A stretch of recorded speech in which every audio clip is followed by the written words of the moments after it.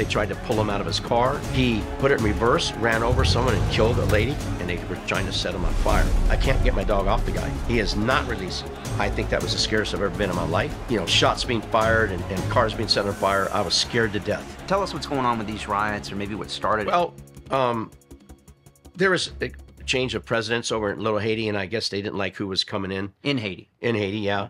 And then we had a large Haitian community. In Little Haiti? In Little Haiti. Community in Miami still there now. Right.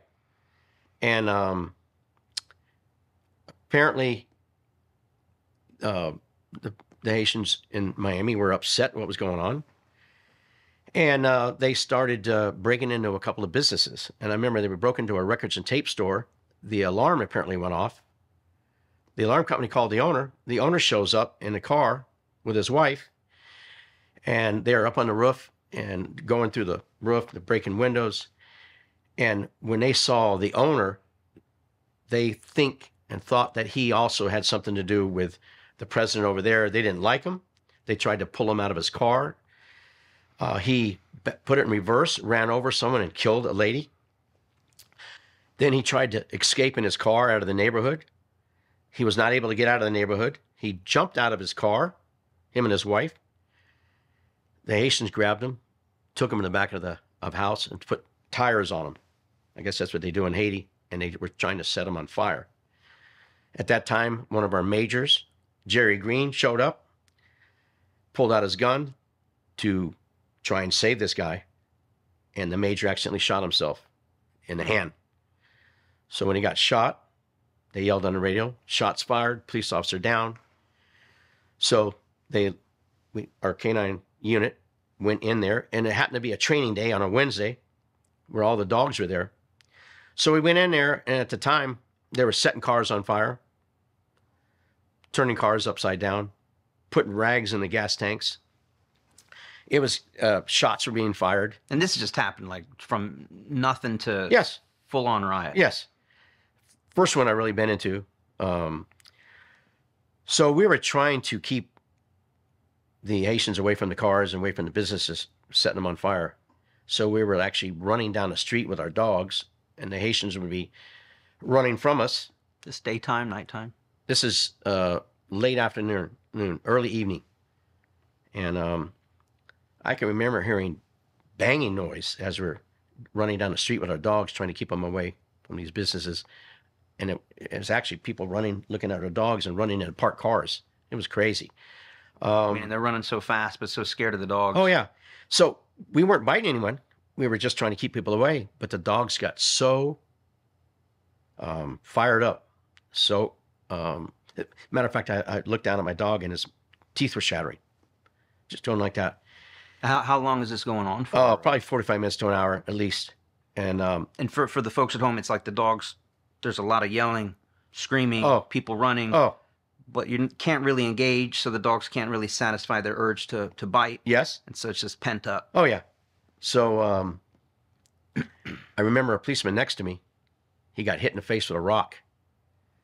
He fell down on the ground, got back up, and he ran into the crowd. This was a tough officer.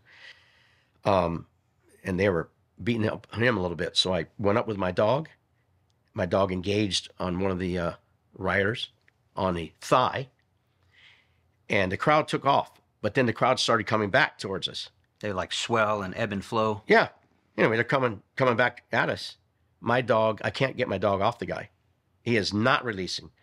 I'm trying to do everything I can. So I remember a sergeant coming up to me. He says really calm, "Gordon, I used to be in K-9. I have my nightstick, my PR-24.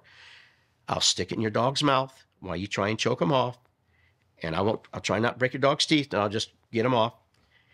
Because these rioters are coming for blood now. And your dog's pretty occupied. Oh, yeah, yeah. And I felt I had nothing to defend myself because I couldn't get my dog off. How many rioters are right there? There's got to be, 125 right now in this little crowd. Versus you? And a couple other officers. And anyway, finally got the dog off. But when I got the dog off, he got so frustrated, he bit me in the leg. It wasn't bad. So when all is said and done, everything's pretty much calmed down now. And we have a briefing, and Sergeant wants to know how many guys or how many people we bit because we had no prisoners. It's not like we apprehended somebody and arrested them. Yeah, because every time we bit somebody, the crowd would grab them and carry them away. So we all looked at each other, and about 6 of us raised our hands. And I'm saying, Sarge, how are we going to write a bite report? We don't know who we bit. And he says, well, just put it down as John Doe. We'll deal with it later. So I noticed one of the canine officers was not there. I said, so where's Bobby Myers? And Sarge says, oh, he's at the hospital. He got bit by his own dog and another canine dog. I said, well, how did that happen? Again, Bobby was trying to keep the crowd away. Dog getting frustrated. His dog turned around, latched onto his leg. Another canine officer wasn't paying attention. His dog was way out on a 6-foot leash and bit his other leg. So he had his own dog on one leg. I mean, this was terrible, terrible. So anyway, the Haitians ended up suing us. We went to federal court, had to testify in federal court. And I remember the defense attorney saying, Officer Wing, on this day in Little Haiti, would you describe it as a jubilant celebration? And I just about lost it on the stand. I said, jubilant? Let me tell you something. I think that was the scariest I've ever been in my life. Shots being fired and cars being set on fire. I was scared to death. Anyway, they didn't win the lawsuit. The city prevailed. They didn't get any money. But it was no walk in the park for any of you. Pardon me? It was no walk in the park for any of you. It was No, a jubilant celebration. Yeah. You guys getting bit by your own dogs. Yes. And let's talk about that for a minute before anyone says, like, why would a police dog bite their own handler? This is a lack of training. This is what would you say about that? This is because it's back in the 80s and dogs don't do that anymore. Yeah, but which is not the truth. I just want you to explain. How many times have you seen that happen? Why does it happen? Well, why would a dog bite its own handler? They just get frustrated. They get frustrated. And they just kind of lose it. And keep in mind, these dogs, I mean, they have 10 more teeth than humans, and a lot of bite pressure.